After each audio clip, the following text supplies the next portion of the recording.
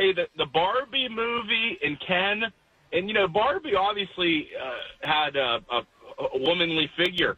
But here's the thing is, Ken did not. You know, obviously there was no bulge per se, but do you think there's any chance that he had a tuck going on? It's popular these days. I don't think so. I don't think he's endorsing Bud Light or anything like that.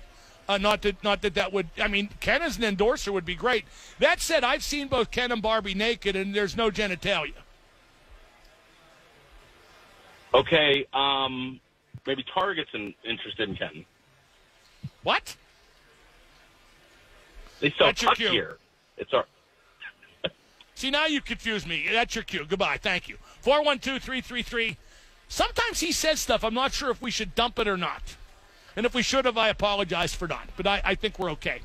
Yeah, I mean, I've seen Barbie and Ken naked. Let's face it, all of you have too, probably at a very young age. Barbie and Ken take off the clothes both naked, no genitalia. And I doubt that Barbie's capable of reaching orgasm just from what I see.